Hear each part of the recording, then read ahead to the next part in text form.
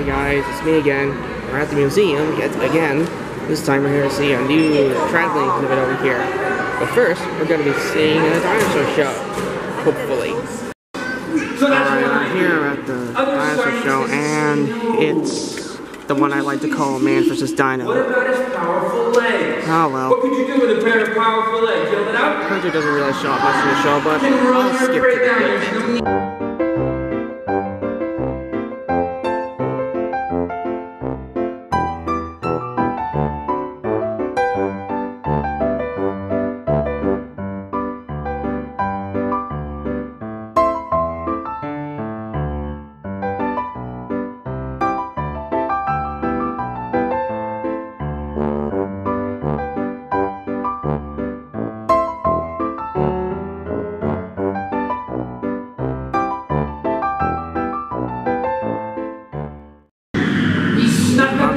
Tried to bite me, then he turned and ran. And he lost his feet. Benches raising higher, higher, higher, until he lunges.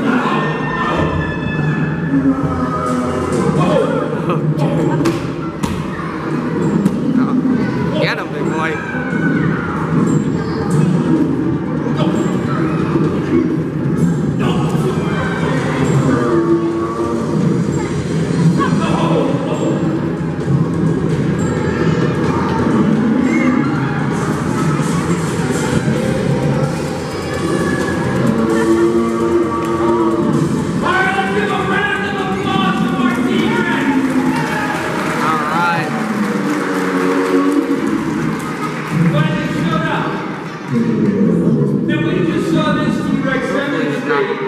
The hit and run style of hunting. And that makes sense if you look at the guy and compare him to a Komodo dragon or a shark. But there are some scientists that think that maybe T-Rex didn't need to sneak up on his prey. Maybe T-Rex was fast and moves. And those scientists, they look at T-Rex's legs and compare him to modern day theropod dinosaurs. Did you know that birds are considered theropod dinosaurs? Yes, I heard it for a million times. Who's ever heard of a bird called a cassowary?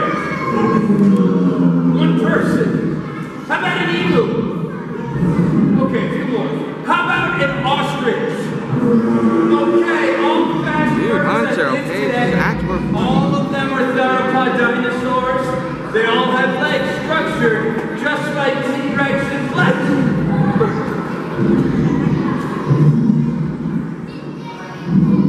Now those birds that I just mentioned, those birds, they don't have much of a tail.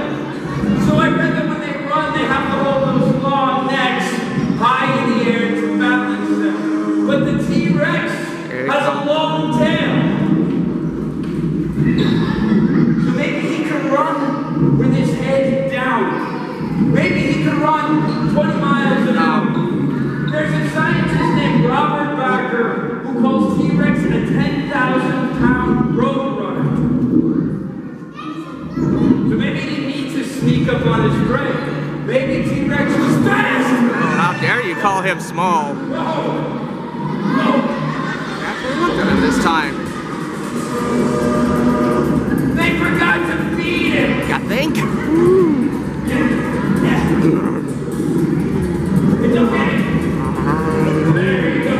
Oh, and there goes the lid.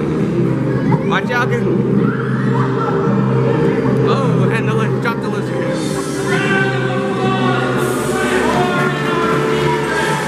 And off he goes. And there goes a short couple of minutes with Hunter.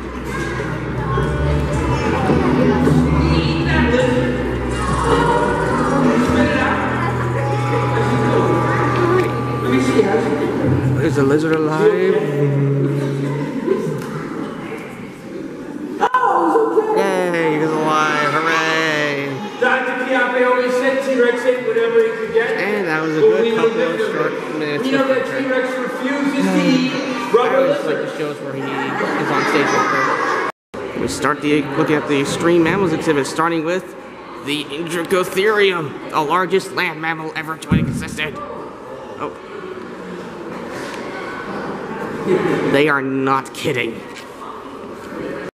Behold, Ambulocetus, the ancestor to all whales. I think it's pretty weird either. It's a kitty! There's a kitty up there. Oh, okay. And there's a kitty being trapped in tar. Extreme! Anyways, after usually seeing Hunter's show, I more like to sleep, but, you know, I haven't really gotten any footage of Dakota's show, so, you know, I think I'll take footage of her show. Hers is about to start anyway, so just gonna have to wait for a bit.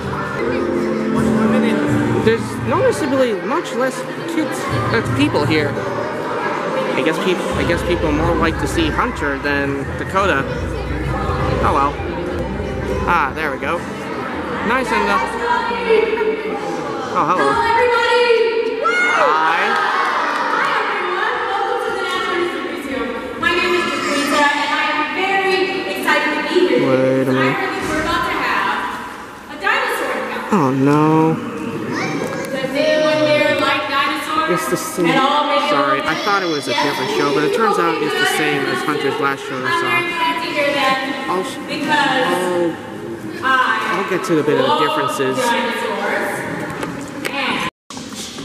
Here comes difference number 1. Keep going!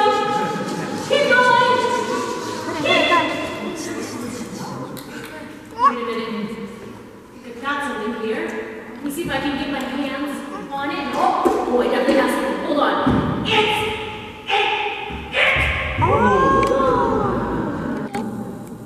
What is it? Hold on a minute, everyone. You know, now that I'm taking a better look at it, everyone, I believe I actually know who this bone belonged to. Everyone, I believe that this is actually a Triceratops bone. Isn't that amazing? A Triceratops bone! Does anyone here like Triceratops? Raise your hands if you like Triceratops. Okay. But does anyone here love Triceratops? Raise your hands if you love Triceratops. Jeez, many Triceratops fans in here. But tell me this, who here would like to see Triceratops? Let me know if you'd like to see Triceratops. Alright, let me stop here. And here is difference number 2, which is most of the show. Beautiful nasal horn, and it's a brown horn in front of Why is my camera so blurry? You got it. And of course, the Triceratops will be complete without a big, beautiful frill in the back of your head. And shake it around. There you go. Now, one thing that we don't know is what kind of sound Triceratops made because sound isn't fossilized. And in fact, most dinosaurs didn't even have vocal cords, so we really have no way of knowing. But I would like to see what would happen if on the count of 3 we could all muster up the biggest Triceratops noise that we could imagine. Can we do that all together? You ready, everyone? Count of 3? Here we go. 1, 2, 3.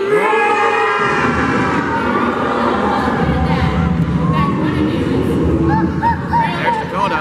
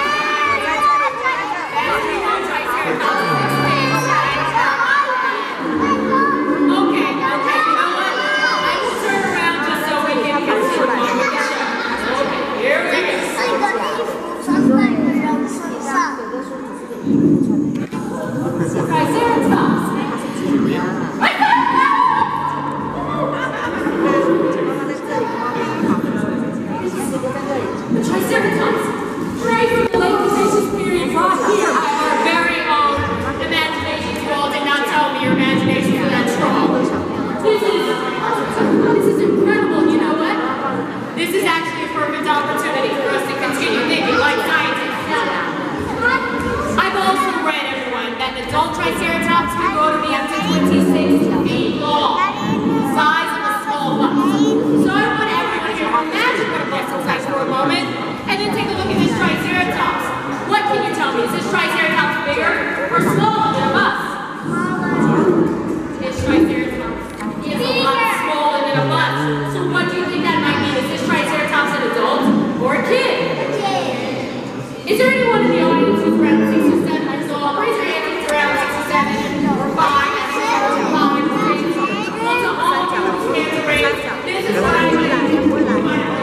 he comes.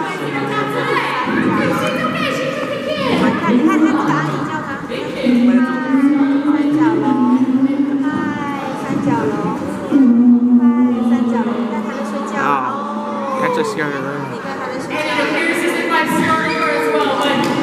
You know what, everyone? When I got close to Triceratops just now, I got a really good look at this frill in the back of her head. Her frill was made out of solid sheet bone. And as she got older, her skull would grow to be 8 feet long. Now, paleontologists have a couple different theories about what they think her frill might have been used for. One theory is that it was used to protect her very delicate neck from sharp-toothed predators. Can anyone think of any sharp-toothed predators who I might be thinking of? Shout it out if you think you know. T-Rex is certainly one. Another theory is that her frill was used for attraction, and I'd like to test out this theory right now with all of you. So we'll start by staying very quiet. And just as we did before, we'll take up our frills. Put up your frills, everyone, just like before. Shake them around. Let's see how the Triceratops reacts. Hopefully she'll think you're a Triceratops too. Oh, she's looking at you. Keep going. I think it's working. Keep shaking your frills. That's it. Oh, good job, everyone. Oh, God. Triceratops comes close to you. You can always wave your frill hello. But you don't want to try to touch her because she is still a wild animal after all. So, hi. One last theory that I should absolutely mention is that her frill might have been used for something that we call thermoregulation. And what is thermoregulation? Basically, it means that her frill might have been used to store heat when it was cool, and could have been used to keep her cool when it was warm. So that's how She's eating the... Why is she eating the bowl? What's she doing? She's trying to eat extension? That's not what Triceratops eats. Everyone knows she eats marshmallows. What? Right, we're all in agreement on that, definitely. Triceratops ate marshmallows. You gotta be kidding. You disagree? No. Oh, you know what? I did read in a different publication that she liked a nice chicken burrito. Oh, come with on. pico de gallo sauce. Yeah, you're still saying no. Why? You're saying, what does she eat? You're all saying plants. Well, should we test out your theory? Are there any brave volunteers who want to help me? I saw your hand. You want to come help me? What's your name? Everyone say hi, Sabrina. Now say bye, Sabrina. Oh, bye. Okay, Sabrina, come with me. I think I know what we can do. Sabrina, will you stand right here and face the audience? Just turn right down. That's perfect. Sabrina, will you put out your arms in a T for Triceratops? You got it. Great. So I'll give you the T to hold in this hand, and then on the other hand, I will give you. You know, we don't actually need this. Already got it. Thanks to Sabrina. So I'm just going to get all the way out of the way. And we'll see what happens. All right. She's just investigating. It's her head, you know. Thinking like a scientist. She's coming to the pizza. Nope. With your arms still there. Okay, that's promising. She's approaching the leaf side now. What's she gonna do? She's looking at it. Oh, and she took it from you! Sabrina, you just said a Triceratops. How do you feel? Weird. I can understand. Wait a minute. Is it just weird? Have you made a new friend here? You know what, Sabrina? Only because she's invited you to, I think it'd be okay if you let her right over her rock very gently. Sabrina, you should have warned me you were a Triceratops whisperer. We could have skeptics to head to end. Everyone, let's give Sabrina another very warm round of applause. I'm only going to take you back to your seat because I don't want Triceratops getting too attached and trying to follow you home. But you were right, Sabrina. You all were right. Triceratops ate leaves, so we know what she ate. Now let's look at how she ate. So Triceratops had a beak. It's not unlike a bird's. And as she got older, this beak of hers would grow long, sharp, and strong. Her beak cut into leaves like scissors, and we believe that when the cut out leaf bits would fall into her mouth, she would then grind them down with the many rows of teeth that were in the very back of her mouth. So everyone,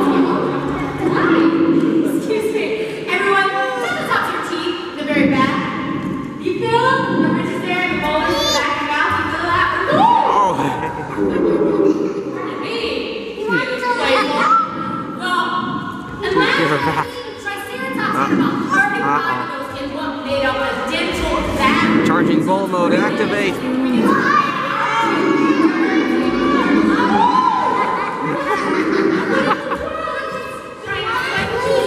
Ah, she's coming.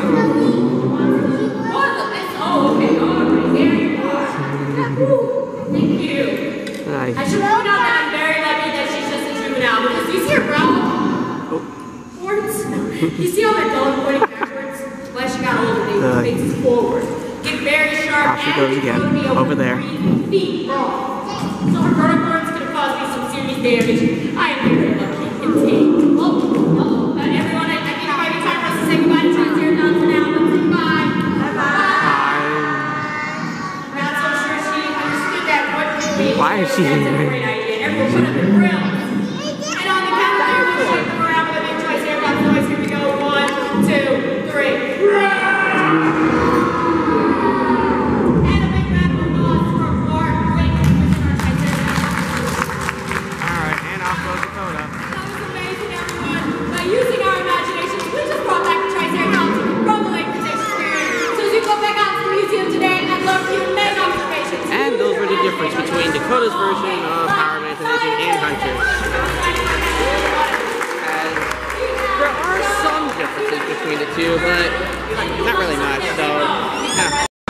Well, that's pretty much it for the Natural History Museum, but we're not really done just yet. So we thought, we'd just take a visit to the California Science Center and see all of its stuff that's got. Apparently, they moved what was in the Air and Space Museum over here. Kind of surprised. Dang, Cassini is much larger than I thought it would be. Well, we would have seen the Space Shuttle Endeavour, but unfortunately we need tickets. Oh well, maybe next time. Oh my goodness! It's a giant man made of trash! That is amazing! Well, that was a nice day at the Natural History Museum and the California Science Center. And just to end a video that ends this day, I will leave you with this. Beautiful. Goodbye.